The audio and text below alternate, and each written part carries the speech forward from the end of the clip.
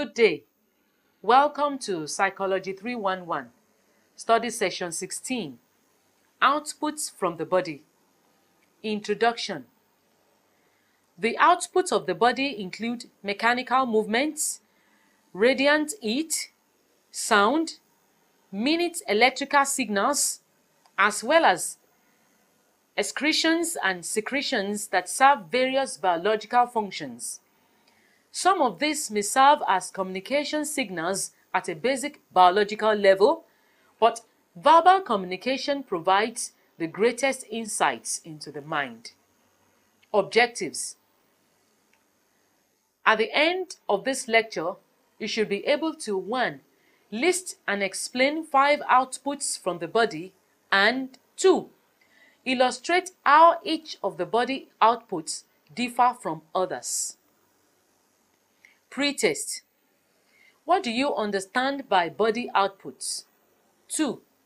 Mention any 3 of the body outputs. 3.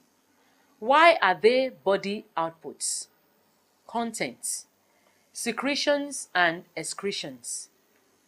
The skin is covered with many specialized glands that secrete sweat, sebum, megma, and hair wax. In addition, these are glands that produce tears, saliva, and milk.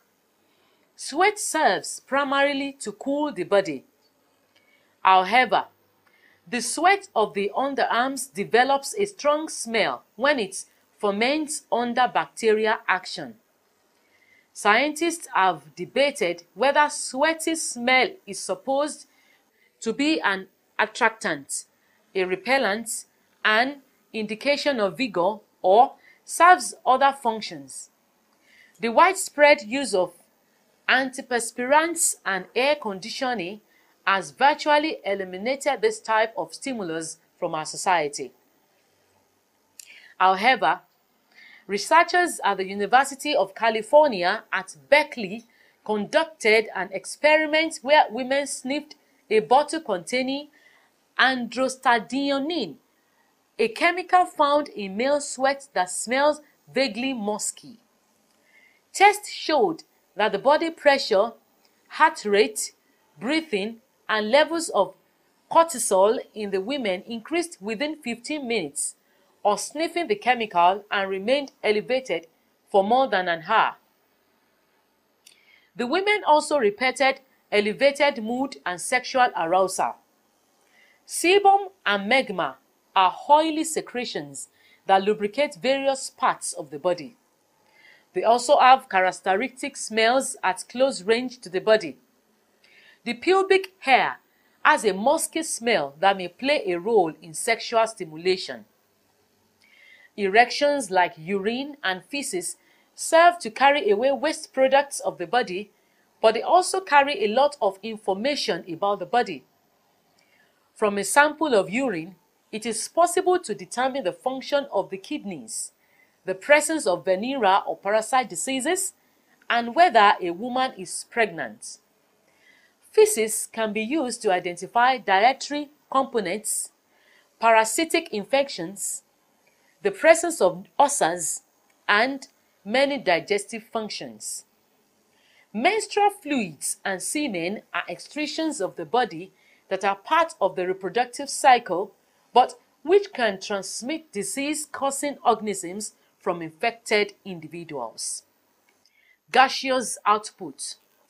Exhaling, sneezing, coughing, burping, and intestinal gases are all outputs of the body that give information about the body. A sigh is a form of exhaling that may indicate weariness or relief. Sneezing and coughing are used to dislodge obstructions in the respiratory passages or as a reaction to irritants.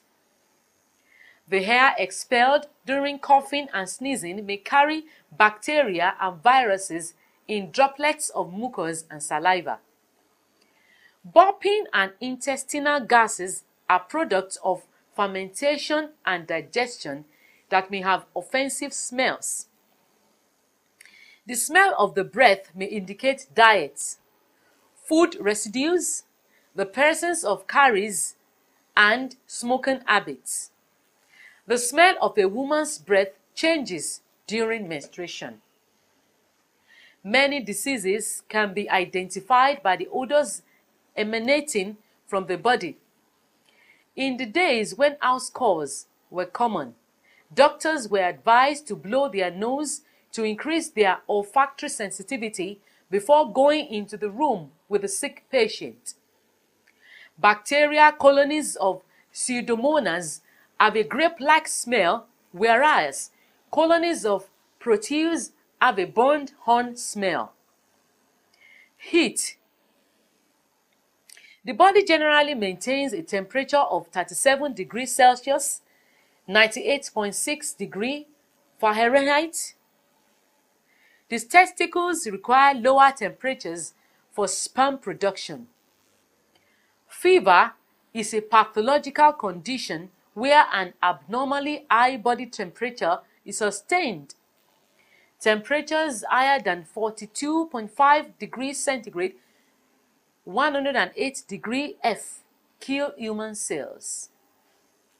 Electrical activities. Take 2. Electrical activity. The electrical signals in the brain are in the order of 100 microvolts, which is about 15,000 times smaller than an ordinary flashlight battery. These signals have wave frequencies of between 1 and 20 Hz or cycles per second.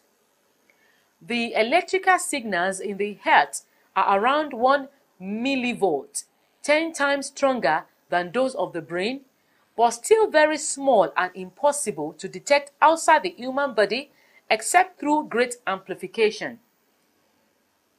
By contrast, electric eels have special nerve endings that enable them to generate from 200 to 600 volts, enough to electrocute a person.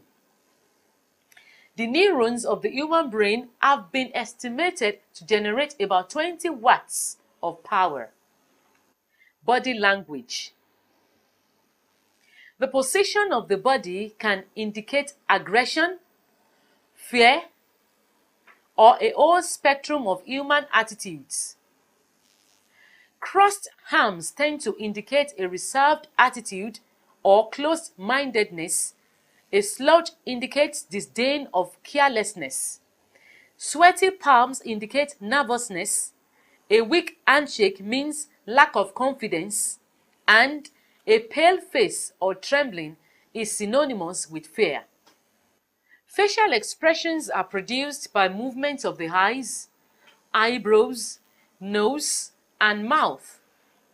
Narrow eyes means anger, and widened eyes indicate surprise. A frown denotes concern, and pupils expand when something is of interest. A mouth with downturned corners is sad. One with upturned corners is a happy smile. Happiness, sadness, fear, anger, surprise, and a disgust are facial emotions that are widely recognized around the world regardless of culture. These facial expressions are made with 5 facial muscles.